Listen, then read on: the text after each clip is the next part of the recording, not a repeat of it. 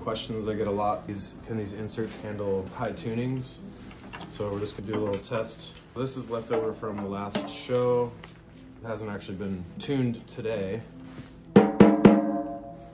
But let's just start from here because this is where we normally play it.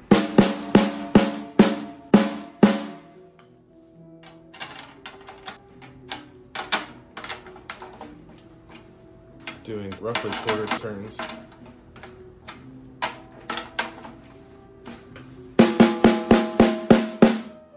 That's a pretty normal range for us.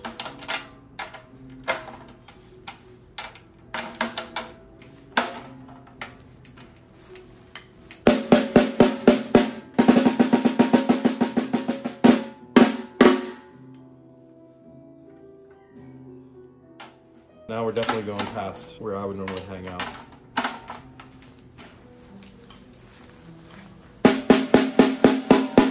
And it's so fun though.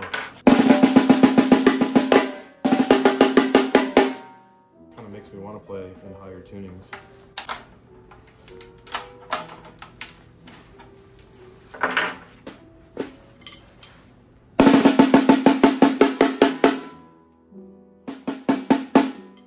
We've already played this head for, I think, 5 shows, and we're probably about to change it out pretty soon, but you can hear the glue is popping again. Sometimes with certain heads you can even run into a tuning limit. Oh yeah, there goes the glue. Where it just doesn't want to go any higher. Like you can get it tighter, but that's why I like a snare side no collar heads from Remo on the bottom. Glue's still popping. So fun. That's like almost marching snare. Very cool.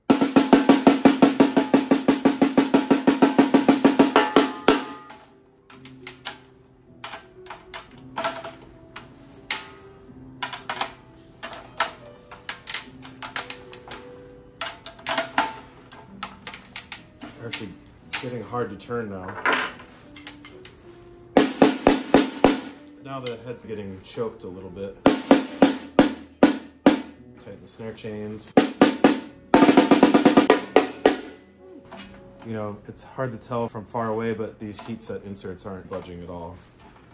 They could probably go to the point where the head would actually break, or the tension rods would actually bottom out in the channel here, which I think is about 1 inch deep.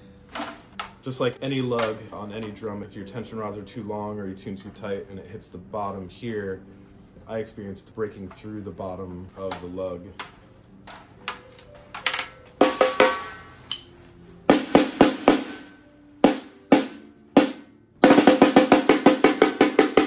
I'm not worried about these inserts pulling out, but that was the question.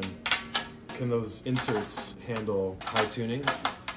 And I would say absolutely.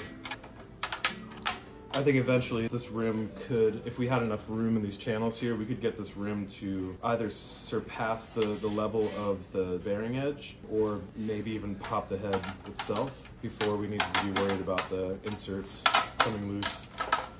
But yeah, these are actually, with this one, I can barely even turn this little key anymore. This larger DW key, I can just keep going with that one now. Even that's getting hard.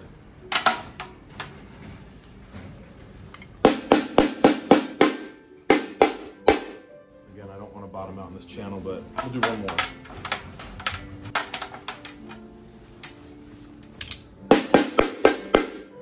It's not tuning up much more now, it's just getting a little tighter. I would almost say that some of these are getting easier to turn now.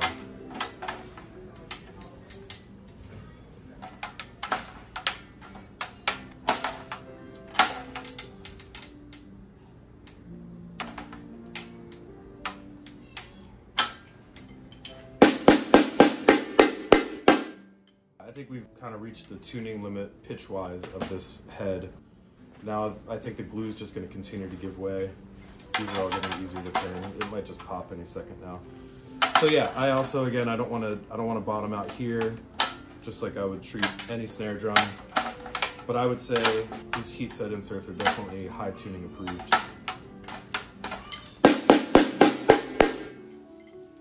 So I marked this right at like just before 7/8. So maybe we can push it a little further.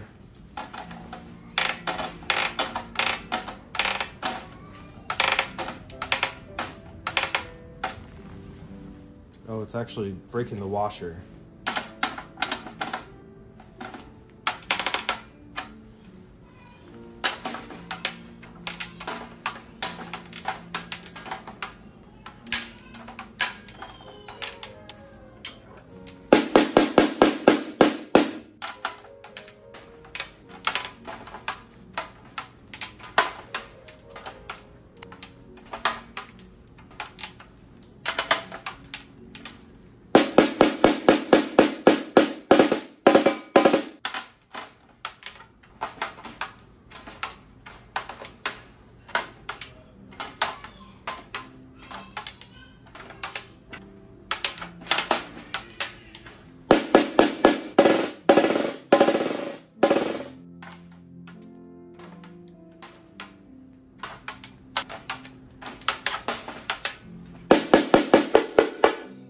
Up here, we're almost running the rim level with the head.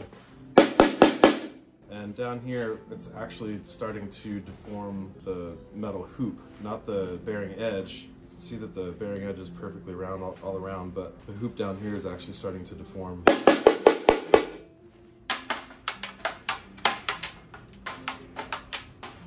I think just for the sake of the fact that we need this drum and this rim for the show tonight, and how tight that is, I think we'll just call it there. I don't think, because it's being tugged pretty evenly all around, the head's ever just gonna burst, but I honestly don't think it's gonna get any tighter, or we're just gonna continue to deform this rim. I'll show you up close. This little ring of plastic here is a squeeze out from when we do the initial heat set inserting, so that's not any deformation. You can see every single one has it, but these inserts aren't budging at all. And here's it's hard to see in the video, but you can actually see the triple flange hoop is actually deforming right here and a little outside of these two lugs. But the rim is staying perfectly round. Cool, high tuning approved.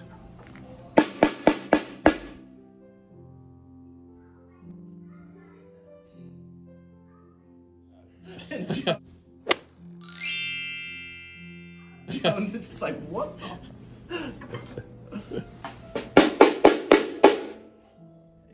Yeah, new snare sound. Yeah. Wait, what's going on? So head is pretty much almost level with the rim, so the snare weight won't click together. We could have just done that.